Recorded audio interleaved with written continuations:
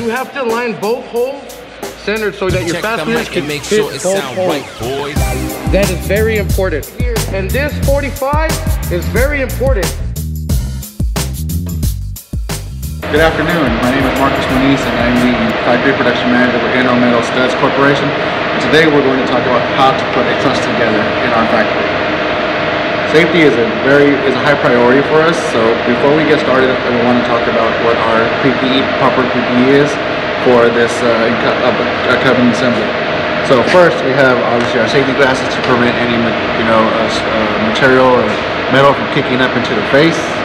We have our earplugs because we have very loud, high noise due to the impact drills and hammering, and the impact gloves to protect from any cuts while doing the assembly.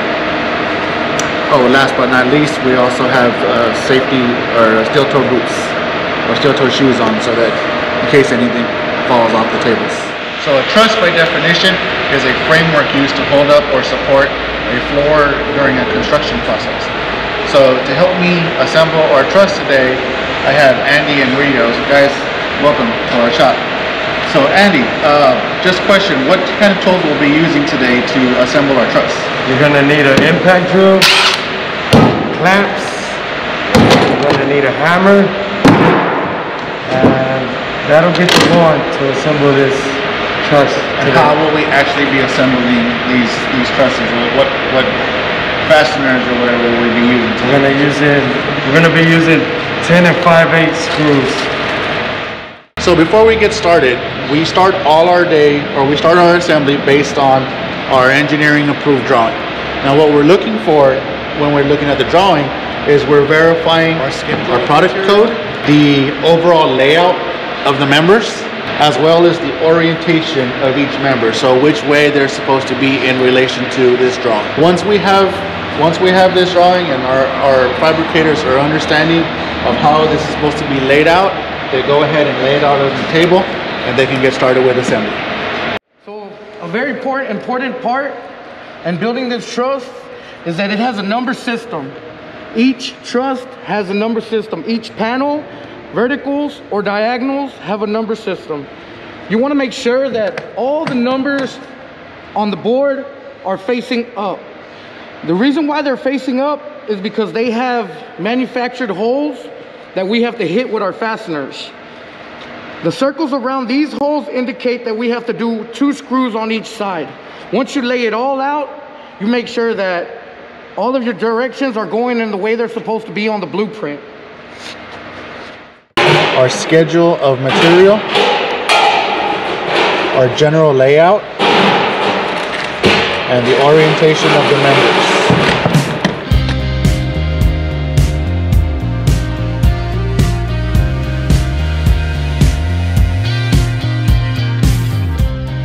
So the main trick about this whole truss is that you have to align both holes centered so that your fasteners can fit both holes.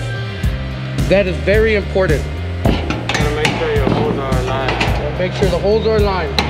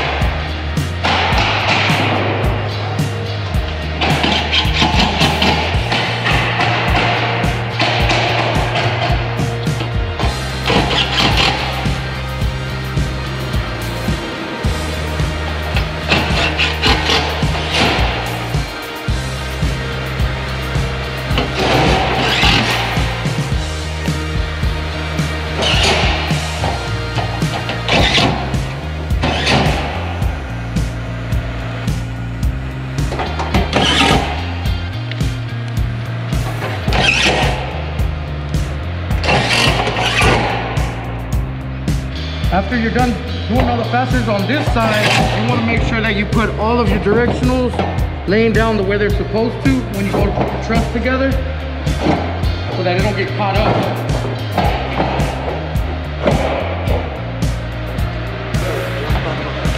So this next part right here, once you got the truss, we already came to the other side of the table.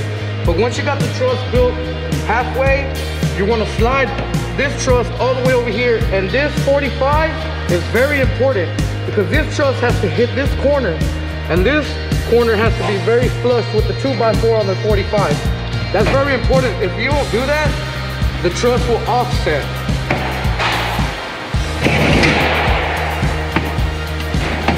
Next thing, you're gonna wanna put all of your diagonals tucked inside so you don't get caught up and make it more difficult. Coming back to this corner, if you're working this side of the table, it is very important that you put your screw in first so that it doesn't move anymore on you.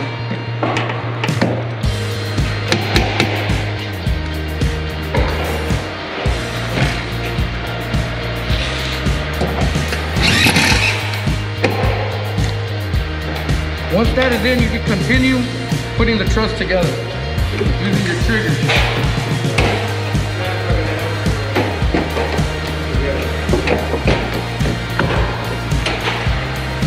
You don't want to be fighting with the truss all day, so use them to your advantage.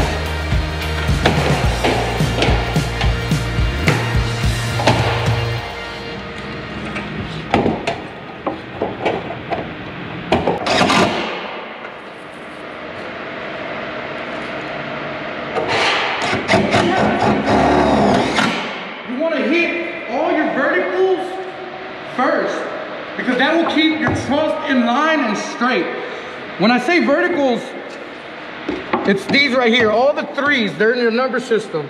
You want to hit all the verticals first, that way your truss is as straight as possible and it has no bends or kinks in it.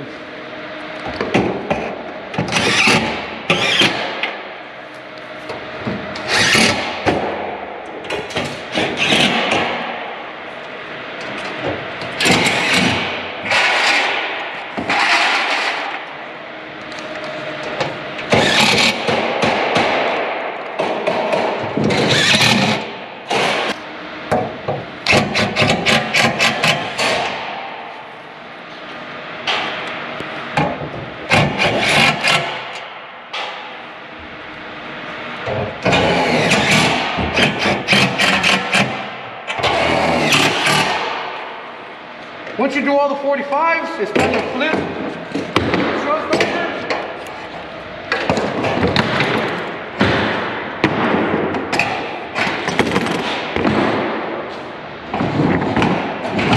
Once again, you want to be very straight on the 45 over here with your 2x4s on the table.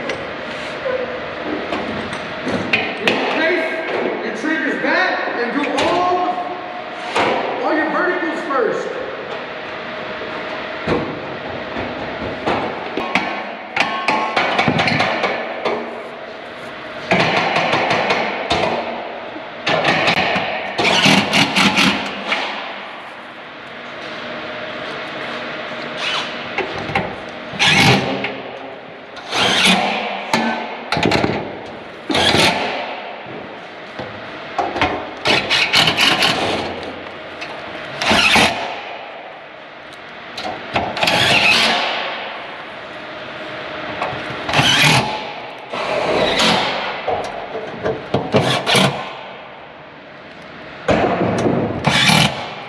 And you want to go again with your verticals.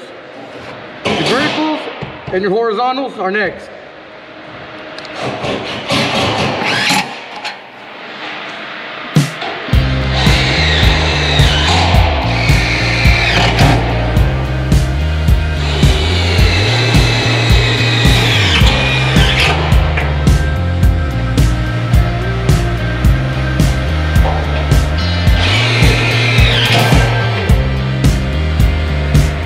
There you have it, assembly of a truss in our shop. It's quick and easy. The entire process is about 15 to 20 minutes. I'd like to thank Rigo and Andi for participating in this video, and we'll see you next time when we bring you another how-to video from NO Metal Studs Corporation, where the shape, the future.